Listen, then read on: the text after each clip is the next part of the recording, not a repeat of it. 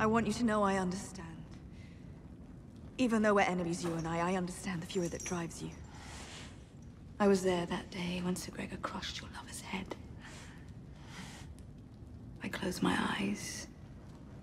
I can hear the sound of Oberyn's skull break, the sound of your scream. I never heard a sound like that. I thought, that's true love. Oberyn looked beautiful that day, he really did. No one moved like him, no one had such skill with a spear. Even Sir Gregor couldn't stop him. If only he hadn't taunted him. He could have walked away and left poor Sir Gregor to die. But that wasn't your lover's way, was it? Now he's buried somewhere. And here's Sir Gregor stronger than ever. That must be difficult for you. When my daughter was taken from me, my only daughter. Well, you can't imagine how that feels unless you've lost a child. I fed her at my own breast, even though they told me to give her to the wet nurse. I couldn't bear to see her in another woman's arms. I never got to have a mother. But Marcella did. She was mine. And you took her from me. Why did you do that?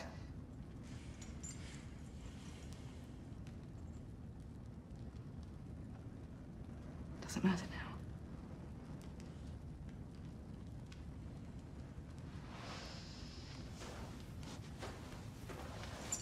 Your daughter's a beauty too. Those brown eyes. Those lips. Perfect Dornish beauty. I imagined she's your favorite. I know we're not supposed to have favorites. Still, we're only human. We love whom we love. Sorry, I can't understand you. That gag makes it impossible to understand what you're saying. It must be frustrating. We all make our choices. You chose to murder my daughter.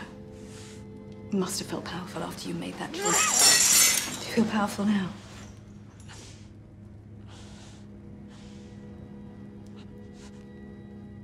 I don't sleep very well. Not at all, really. I lie in bed and I stare at the canopy and imagine ways of killing my enemies. How to destroy Ellaria Sand, the woman who murdered my only daughter. I thought about having Sir Gregor crush your skull the way he did Oberyn's. Would be poetic, I suppose, but fast. Too fast. I thought about having him crush your daughter's skull. She's so beautiful. The thought of this lovely face cracking open like a duck egg. No, it's just not right.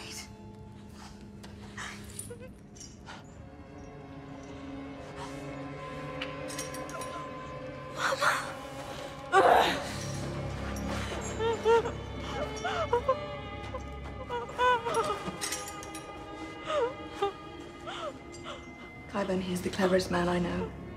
Clever enough to learn what poison you used to murder Marcella. The long goodbye, was that it? The long farewell. That's the one. How long does the poison take? Difficult to say. Hours, days. It depends on the subject's constitution. But death is certain. Oh, yes, quite certain.